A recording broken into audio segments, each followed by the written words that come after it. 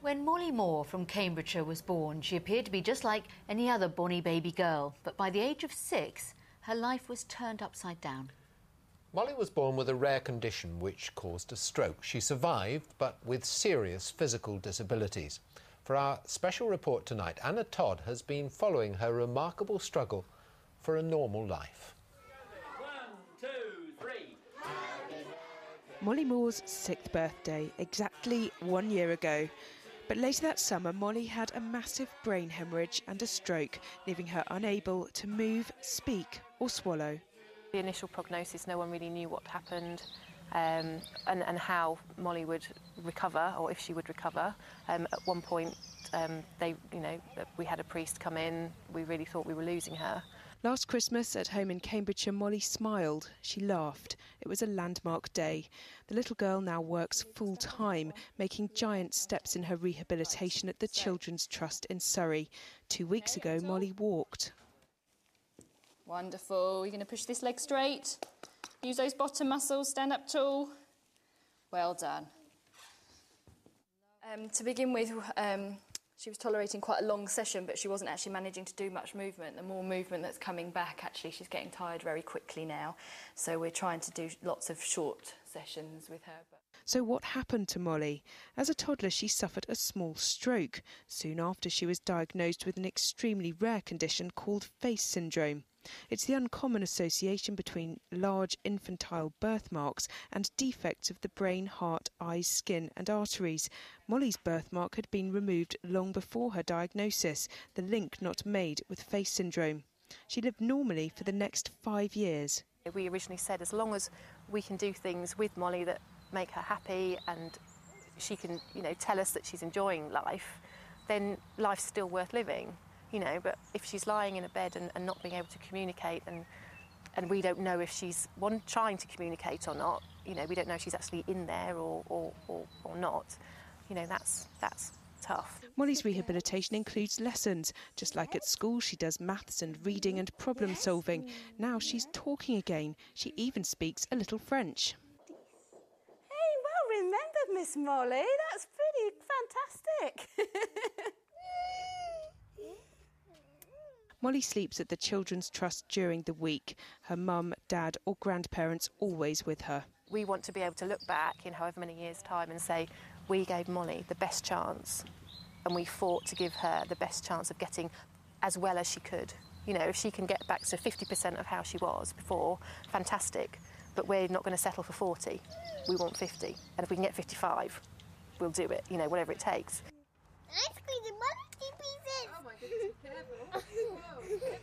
Friday is by far the best day of Molly's week, reunited with sister Daisy. Next week, the hard work starts all over again. Anna Todd, BBC Look East in Offord Cluny, Cambridgeshire. You won't see a better picture than that, will you? And if you're at all affected by the condition which affects Molly, there is a help group. Their website is at facesyndromecommunity.org. Now, I'm sure most of us know about the disease which has hit honeybees in this region. Now there's a real concern about the future of our hives. This year, the BBC's Spring Watch campaign will focus on the plight of honeybees and the practical steps being taken to help revive colonies.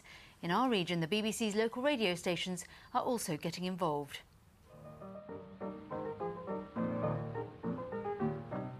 Oh, what a glorious thing to be, a healthy, grown-up, busy bee, whiling away the passing hours, pinching all the pollen from the colony flowers. Here at Lyveden New Build, Northamptonshire, beekeeper Mark Bradshaw is working hard to keep his bees happy and healthy. Honey to the dear old queen. But that's easier said than done. So what's this one here? So this is one of our existing hives. We've currently got 5 hives here at Lyveden. And unfortunately, we lost the colony from this last winter, probably because it was such a harsh winter. But what I'm going to do, I'm just going to lift this frame off, just so we can have a look. This, sadly, is rather a mortuary of dead bees we can see here. So can you find out exactly what it was that finished this colony? Well, not exactly. This could have been just because we didn't have enough bees in here to keep warm enough. It's possibly due to the varroa mite, though, and the varroa mite has wiped out so many of our colonies. The There are lots of factors thought to be responsible for the country's declining honeybee population. Next door, though, there are some happy honeymakers. And you can see how busy the bees are. Apple trees and wildflowers have been planted and encouraged here to make this bee-friendly environment. But there are things you can do in your own back garden. You can go out into your garden centre, pick some really good bee-friendly plants, put them in your garden, put them in your window boxes, put them on your balcony. Doesn't matter how much space you've got, you can always have room for a bee-friendly plant, and they'll really thank you for it. We'll be back later in the year to see how these bees are getting on and find out more about the honey harvest. Anita Roundharry, BBC Look East.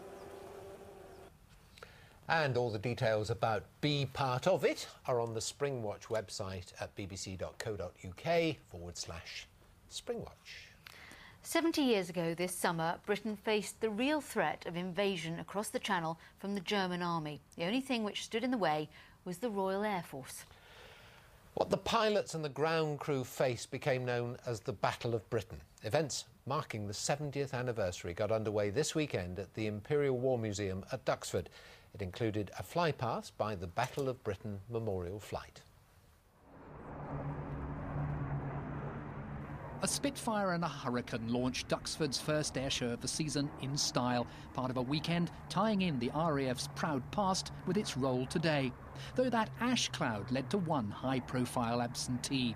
Sadly, we've lost the Eurofighter Typhoon flying today because it's based at RAF Coningsby and they do have an ash problem there. But actually 99.9% of our programme will be flying as per, so it's going to be a grand afternoon.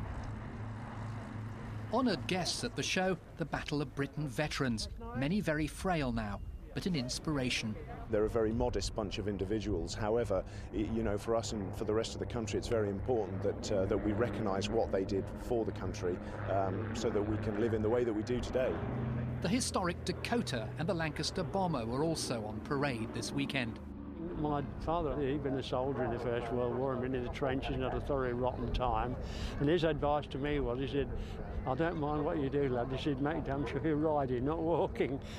But I think when he found out the riding I had in mind, he wasn't quite so keen. The American Sally B Flying Fortress joined a celebration of RAF aircraft from 1918 to the present day. For the thousands of spectators, an afternoon to look up and marvel.